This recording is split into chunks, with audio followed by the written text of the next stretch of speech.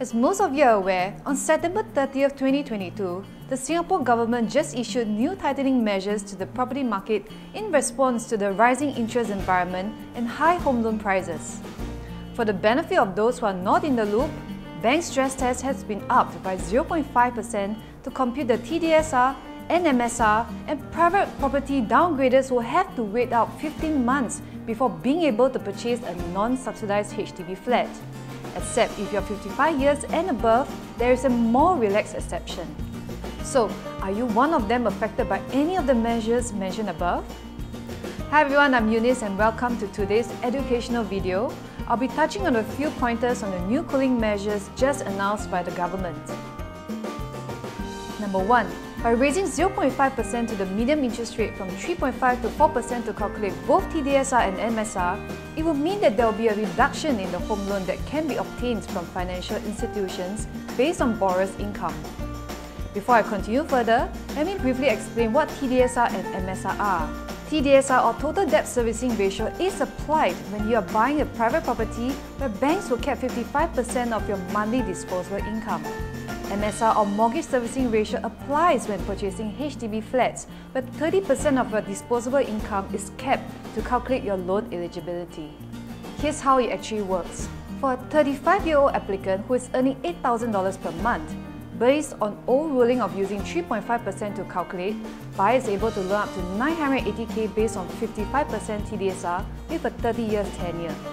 However, with the new ruling of 4% floor rate, the buyer is only now able to borrow $920K from banks. There is about $60K drop in loan eligibility.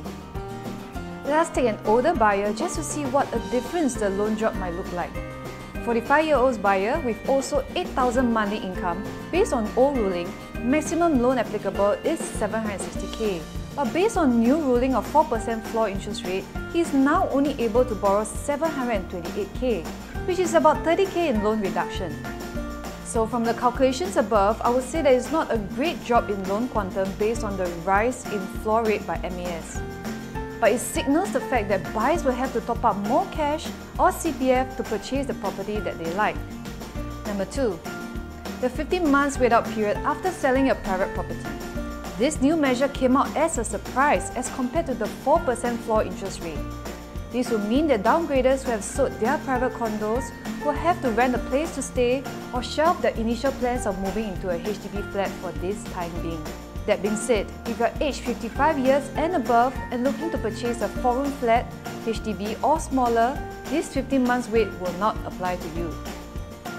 What we can deduce from this particular government measure is that they are mainly targeting to lower the prices of 5-room and EA HDB flats.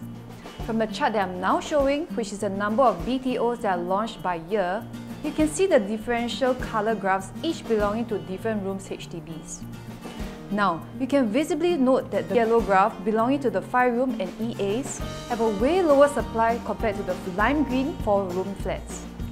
It is the rarity and high demand that caused the 5-room flats and EA prices to continuously hit new highs for the past couple years. My take is that the prices for the 5-room HDBs will still have the potential to go up due to the low supply in the HDB resale market. Hence, if you are looking to purchase a HDB flat, you can consider opting for a 5-room as the demand for a larger space will always be there. That's all for today. If you find today's video content useful, please don't forget to subscribe to my channel for more video updates. Me and Alex's contacts are below, and I hope to hear from you soon. Bye!